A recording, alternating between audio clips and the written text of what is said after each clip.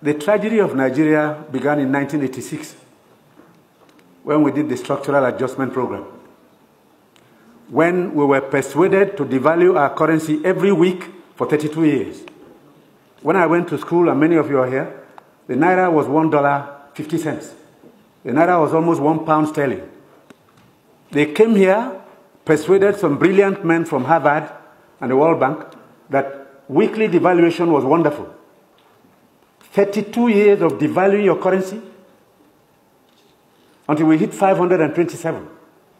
And they were still telling us that the naira was still overvalued.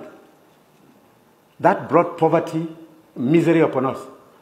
Then interest rates went to 30%. So nobody could build a factory, start a farm, produce anything, or create jobs. Because every time you bring in a shipload of rice, you also bring in a shipload of unemployment. Because you are transferring your wealth to sustain other economies. Somehow, Nigerians didn't notice it. So we became a nation of importers. Toothpicks. Toothpicks. Each year it cost us $18 million. Importing toothpicks. Tomato paste, $400 million. You talked about tomatoes now. One basket in town now is less than 2,000 naira. The farmers are losing money because the processors don't have enough funds to set up factories. You are going to do tomato paste, it's food-grade stainless steel. You can't just use anything because you'll be putting poison in people's stomachs. 2 factories have started off. I believe by the middle of next year, we can comfortably tell importers of tomato paste to stop. But when you do, you make enemies. Even the rice we're trying to reduce, we have enemies, heavy enemies, people who can kill if they have a chance, because you're spoiling their business. And let nobody take it lightly. These guys have seized this country's economy, they've taken us hostage, and they have no intention of giving up.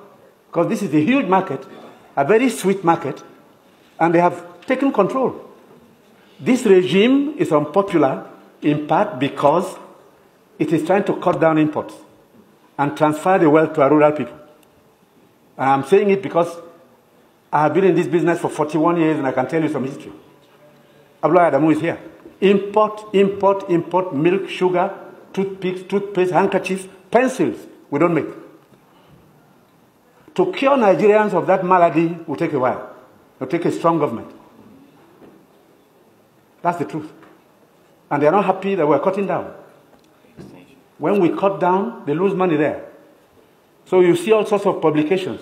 We're telling lies. We're not growing rice. We're trying to demoralize the local farmers and make sure that the economy fails. That's the story of imports. Now, I read a story recently in the newspapers. The French ambassador, the champagne ambassador in Nigeria, gave an article to The Guardian. He said Nigerians love life. We are the biggest consumers of champagne on planet Earth, more than the French who make it. There are parties you attend in some places where the only drink is champagne. Of course, the individual is free to spend his money, but his money comes from Nigeria's commonwealth. So on imports, it will take a while for us to get used to local goods and accept that we should consume what we produce and produce what we want to consume. I take your point. We have to take stern measures to cut down on imports because these young boys and girls who have no jobs today are not going to allow us to carry on enjoying life at their expense. They need jobs. They need jobs. They are children. They've graduated, they've come back home to begin a second childhood because there's no factory to employ them. And the ministries can't take any more. But somebody is making sure you fail when you want to produce at home.